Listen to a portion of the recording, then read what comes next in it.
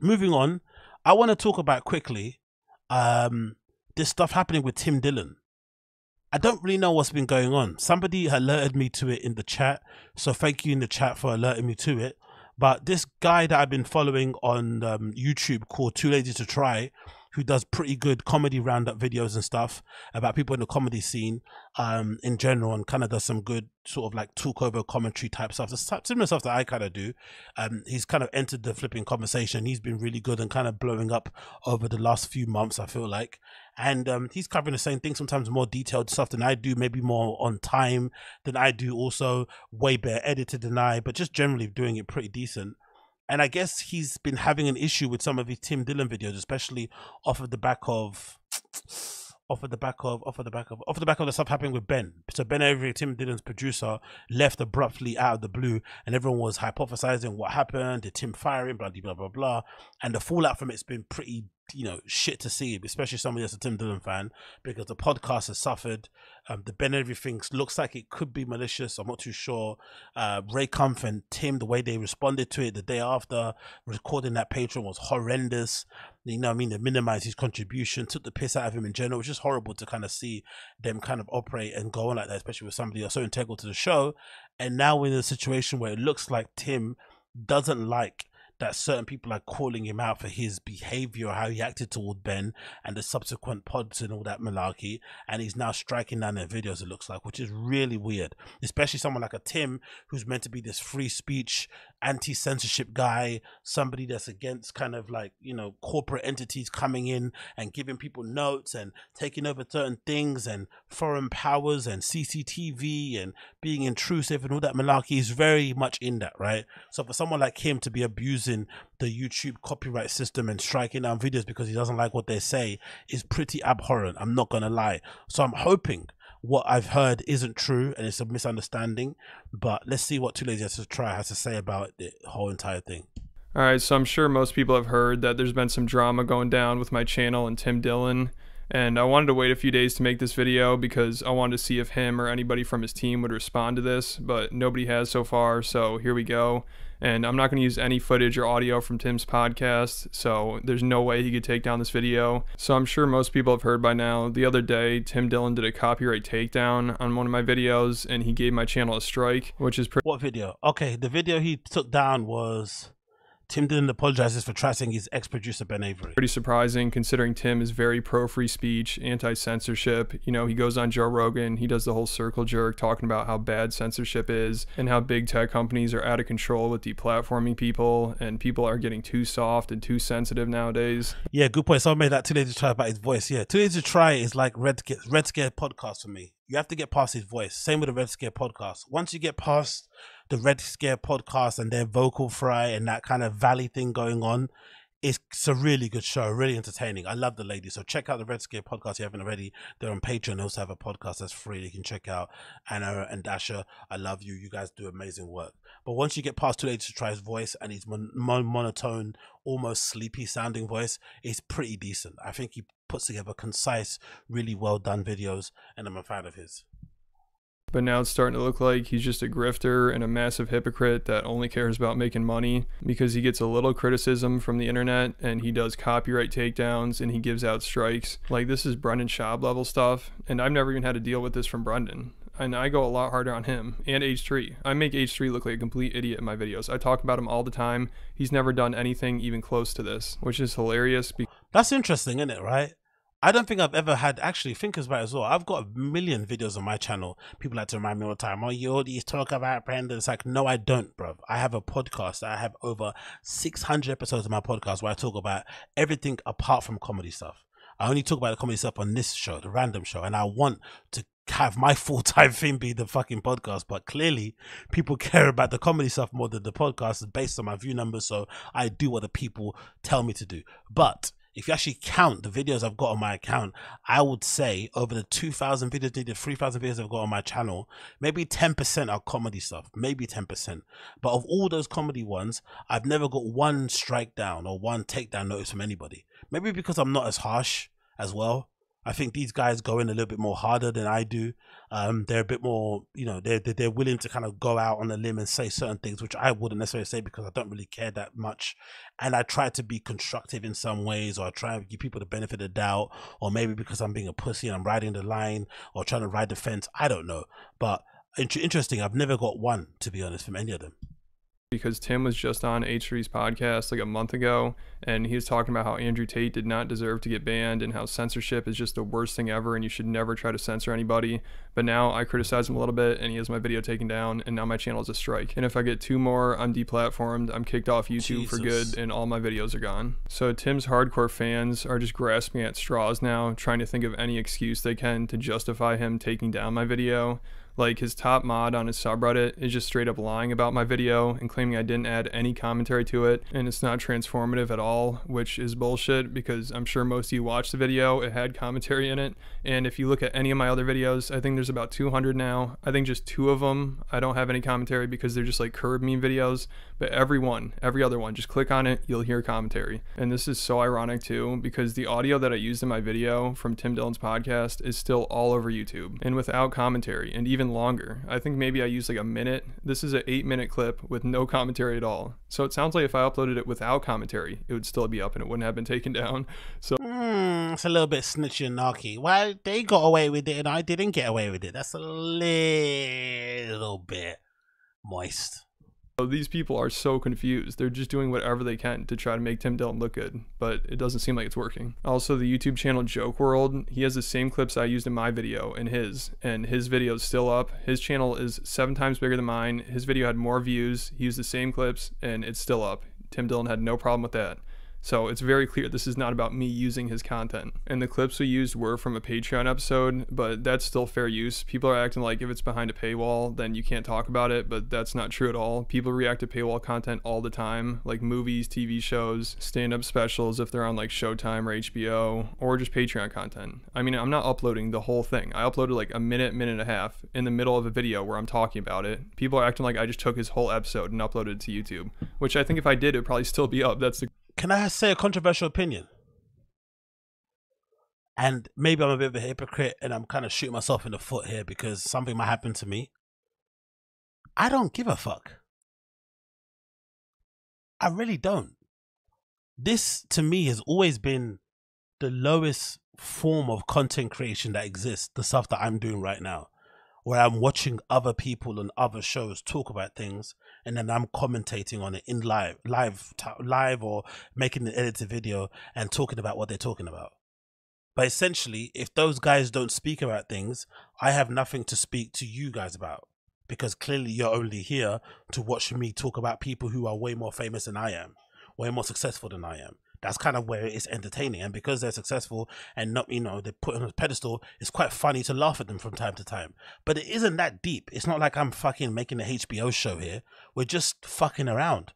So the fact that my guy's thinking like he's created a 7-part documentary, you know, exposing the truth of the fucking industry with all these really well-resourced sources and information, and it's a journalistic piece and stuff, and he went and he traveled to places and he did loads of on-site interviews. It's no, you're just reacting to fucking middle-aged men talking on podcasts about shit and putting it on your YouTube channel and monetizing it. Like, I don't know, I never think this is going to last forever, which is why, in my humble opinion, what my goal would be, my maximum goal, right? Or my maximum goal is for this to be the thing that gets me out to do my own thing. This will be the thing that I want to be focusing on. This, my podcast, where I talk about cultural things like new stuff, where I review collections, where I talk about the clubs that I go to, the holidays that I've been on, where I maybe review a show, whatever it may be. This stuff is the stuff that I'll be willing to die on the hill of. If I review the Bathing Ape collection and they flipping took down my video, I'd be distraught because I'm reviewing your thing. I mean, this is what I would fucking like to do, but I can't because everybody comes to the comedy stuff. But who cares if they take down a fucking Brendan video or like a Brian Callen video? I get it. Do you know what I mean? Essentially, I'm laughing at them, right? I'm course you wouldn't like it. I don't expect you to like it, but it's not. I don't know, man. I don't know. It's just. I guess maybe because I don't have it. Maybe because I don't have as many views as those guys. Because those guys get way more views than I do on their comedy base, on their comedy type stuff that they're doing. Right? Like even this one that this guy's doing now.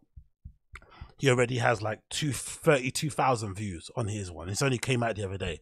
I don't necessarily get all that kind of stuff, but I don't know. It's just, it sounds a bit whiny. Maybe because it's just me as a person. I'm not going to get on here and start whining. You gotta take my video down. Meh, meh, meh. I'll fight it behind the scenes. Or maybe you might send a counter notification or something. I don't know. Whatever. I don't think I'll ever be bothered to do that.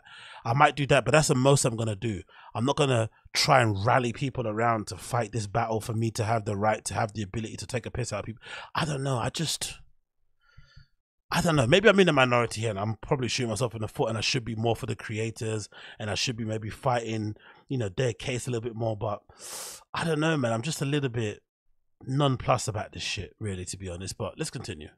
A Patreon episode, but that's still fair use. People are acting like if it's behind a paywall, then you can't talk about it, but that's not true at all. People react to paywall content all the time, like movies, TV shows, stand-up specials if they're on like Showtime or HBO, or just Patreon content. I mean, I'm not uploading the whole thing. I uploaded like a minute and a half in the middle of a video where I'm talking about it. People are acting like I just took his whole episode and uploaded it to YouTube, which I think if I did, it'd probably still be up. That's the crazy part about it. Like Twitch streamers, they'll react to full movies, full TV shows, barely add any commentary, and the movie company that produced Twitch isn't YouTube. The movie doesn't even do anything about it most YouTube isn't Twitch. Of the time. They're not even petty enough to try to do anything to take down their video or strike their channel or whatever. And there are YouTubers like Ralph the Movie Maker who just reacts to scenes from movies and heavily criticizes them. And for the most part, I think he's fine because it's fair use. He's changing the content. It's his content. It's transformative. So for the most part, he doesn't get in trouble. I mean, I'm sure he's had to deal with something once in a while, but most of these companies don't care because it's not that big of a deal. In my channel, I only have 20,000 subs. I played like a minute and a half maybe of Tim's Patreon content that's still all over YouTube. And that's a big deal. People are acting like I'm taking money from Tim Dillon. Are you fucking kidding me? Tim has actually gotten money from my videos because one time I reacted to one of his podcast clips that was on YouTube and he claimed it and got all the revenue for it. And I didn't really care at the time, even though it was a lot of money at the time for me. Like I think it's about like $200 maybe I could have made off that video, but I really didn't care that much. I'm like, all right, whatever, I'll just move on. I think I might have made like one tweet about it just because I was surprised to see him working with Bent Pixels, but it wasn't that big of a deal. And if Tim like really had a problem with me reacting to his Patreon content and that was a big problem for him, which it isn't because it's obviously still all over YouTube, but if it was, he could have easily just claimed the audio from my video and then my video would have been taken down, but I wouldn't have gotten a strike and it would have let me remove the audio, which I would have no problem doing. I would have just done that and then left the video up. It wasn't that important to the video. I did that a few times with Brendan Schaub, but Brendan Schaub hasn't even stooped this low with my channel. It's crazy. Tim went for the jugular here and he gives me a strike. Now if I get two more, my channel's gone and I'm just off of YouTube. So I saw somebody actually posted the community post that I made on here to Tim Dillon sub, and whoever did that, I really appreciate it. I'm glad some people understand what's going on here. And actually for the most part, I think most of these comments supported me, so that's really good to see. But of course, that moderator that I was talking about earlier, he's just in there trying to gaslight people into thinking that I just uploaded a straight clip from Tim's Patreon and added nothing to it. Like, let's see what this guy says. He says, "This is not fair use. It was just a clip, no transformative content. It's literally what the DMCA system was made for." No, it was made for videos like this. Tim could actually take this down. He would have the right to do it. God, these people are so confused. And then of course somebody's like agreeing with him. He's like, I mean, he added no value to it, no commentary or anything. Literally just posted a part of the video. How are they saying this for a fact? Like, what the hell is going on here? Then the mod said, correct, he did not add to it. That does not fall under fair use and is why the dispute did not work for OP. I haven't tried to dispute it yet. These people are so out of it. Unlike, for instance, WATP, he uses huge amounts of paywall content and I don't know what he's saying. Pretty sure there was content added to the video. See, this person right here is making some sense. It was just like WATP does. I looked through his channel and all his videos have commentary. I think he might be off here. And then this guy gives the best response. I've got the word of one internet stranger with yes, one with no. Will anyone learn the truth? Who cares? So after all that, he's just like, whatever, who cares anymore? You know, who knows who to trust? He realized he was wrong and now he's just like, who cares? So yeah, you could tell he's really winning here. He's doing a good job. And then I also found this response to my tweet that I thought was pretty funny. This person said, it's the same as if you took a camera into a movie theater, recorded the movie, then transformed it into something different. You can't get away with the fair use when you illegally record the video. When the hell did Tim Dillon and his fans become Karens? Like, what the hell is going on here? This is just the most petty shit ever. Like, dude, you can take Tim's balls out of your mouth. The guy's making $200,000 a month just on Patreon. Like, oh, this poor guy, how's he gonna survive with me, a channel with 20? Mentioning how much Tim makes in an effort to plead your case that your video shouldn't be taken down, whilst also complaining that you lost out on £200 per video, is hurting my brain. Really hurting my brain. Like, should we be caring about this? Is this something that you should be maybe dealing directly with Tim about? Maybe contacting him directly, seeing if you can maybe start a dialogue and maybe understand where he's at, maybe talk about this and figure out where the solution is. If there isn't one, move and pivot. I don't know. Like, this is weird. Maybe he's having a moment. Maybe Tim's just going for a strop because he's still feeling the fucking the pains of breaking up with Ben Avery, which has kind of damaged the pod. I haven't listened to it since Ben actually quit. Weird, isn't it? Like, that's another thing as well. People don't really mention a lot about these podcasts that I think the creators also don't really bear in mind. I think about it, right? How many of you guys actually listened to Joe Rogan podcast since he went to Spotify? I was a big fan. I've been listening since the 400s, and I can't think of the last pod on Spotify I listened to in full. I just see the clips, or I maybe move around on the Spotify app from here to time, but I can't remember the last time I did listen to a full show like when I did previously. Like, I think these podcasters, they underestimate how much people change their habits when something changes about the show. So when Joe moved to Spotify exclusively, I'm sure he just lost a bunch of people because he's not on their main page anymore on YouTube. When they log in, they don't see him live streaming his shows anymore on there. So they just jump away and just forget about it. And I guess the same thing happens with Tim and the fucking podcast. A lot of people loved Ben Avery. They loved his little giggle in the background, and they kind of, you know, tied Tim and Ben together as part of the show. So when Ben leaves, it kind of takes away half the show, half the reason for watching it, so you stop checking it out. And they don't really understand that, I don't think, these comedians. I think they just think, oh yeah, I'm the star. It doesn't matter who's around me and who's doing help. If I'm the star and I'm here, it's going to be okay. But it's like, no, you're suffering, actually. People are not going to watch it because they feel like the full show isn't there anymore. But let's finish this 2LAZY2TRY thing and move on because I'm bored about this. 20,000 subs talking about a minute-long clip from his Patreon. Like, if you think that somebody watched my video, then they're like, oh, well, there's no need for me to subscribe to his Patreon. I just got his content for free here. You're a fucking idiot. So there's actually another small YouTuber that had one of his videos taken down, and he got a strike, I believe, from Tim. His name is CJ Brown, and he brought this up on Tim's subreddit. And some people were not having it. This is one of the guy's response. He said, you tried to talk shit using material that is behind a paywall. Now you're bitching about getting your dumb video removed and think playing Reddit lawyer is going to change something. And then CJ basically explained that he's allowed to do it as long as he adds commentary or criticism or whatever. And he said, don't you think for all the shit Tim talks about, he should be on the side with a small YouTuber making a video about him, which is definitely true. Tim rants about this shit all the time. And this guy's response is absolutely hilarious. And I love his name too, his username, because this fits him perfectly. Right wing redact. This is his response. Seems like YouTube disagrees. That's the response. How the hell is this a Tim Dillon fan? It's just like, oh, well, if your video got removed, that's YouTube's choice. They disagree with you, so there, you have to deal with it. Like, Tim spends so much time ranting about these social media companies and big tech and censorship and everything, and how Andrew Tate, Alex Jones, Steve will do it. They shouldn't have been deplatformed. And now they're acting like YouTube always makes the right decision and you can't complain about it. It's like, hey, YouTube took down your video, so that means there's a good reason. You must have screwed up. Like, what the hell is going on here? It's like we're living in the Twilight Zone. And it's so funny because a lot of people have been speculating that the reason Tim and his producer had the breakup and he left the podcast and everything was because of this argument they had about Steve Will Do It's channel. When his channel got taken down, he posted on Instagram, I think, about it, and Tim's producer made a joke and called Steve racist or something, and Tim was really pissed about it, and he's like, dude, this is not the time, this is a serious thing, his channel just got removed, this is terrible. But now Tim removed my video and gave me a strike, so now I'm a third of the way there to being deplatformed, so he obviously doesn't care that much. Okay, let's stop. Look, I understand, man. My guy has made, big up 2LAZY2TRY. I hope you figure it out and you work it out and you get your strike removed and whatnot. It's not cool to see small YouTubers get basically bullied and stuff. I get it. And I understand, being a YouTuber, and now he's at the point where he's probably making a decent amount of money on his YouTube channel. The AdSense pretty decent, and it's maybe his entire livelihood, or maybe part of his livelihood, to seeing that being taken away from you from somebody who purported to be a free speech advocate is probably hurtful and really confusing and really scary. I get it, I really do, but I honestly do think something like this, considering that it's kind of come out of left field, I don't think any of us would have guessed that Tim would do something like this. So it's kind of something that kind of seems out of character. I would say that it's probably best to just contact the guy directly and see what's actually going on, because I bet there's more to this than meets the eye, and it probably has a lot more to do with fucking Ben leaving the show and Tim's change in person. Because a lot of people have been saying it on the subreddit.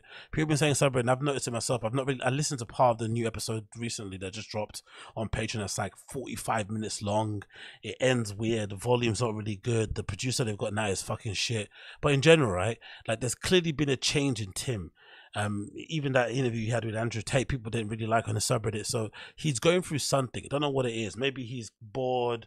Maybe he's just evolved into this cunt that he's always been, because that's something about Tim that you have to be honest about. Even I'm a fan. He's always kind of, you know, been very honest that he's a piece of shit. Like, he's always been honest about being a piece of shit, and he's always been honest that he wanted to just get rich and famous, and he obviously did that by kind of piggybacking off the back of Rogan and using those appearances on Rogan to really propel his career to the next level. And he's also been able to, you know, do it still kind of being himself. He doesn't really suck up to a lot of the LA comedians. He's kind of somebody without a home, really. Even though you associated him with the fucking New York scene, he's kind of in his own little island.